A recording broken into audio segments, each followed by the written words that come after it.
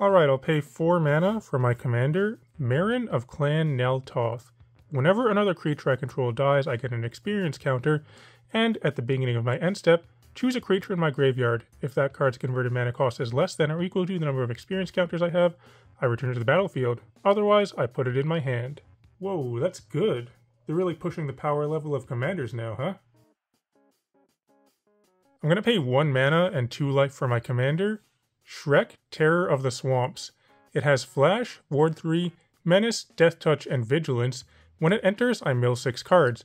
I can put a creature card from a graveyard onto the battlefield under my control. Ogres I control have Indestructible.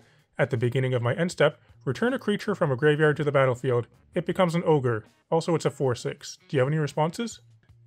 I'm gonna counter that. Also, it can't be countered. And you punch yourself in the face.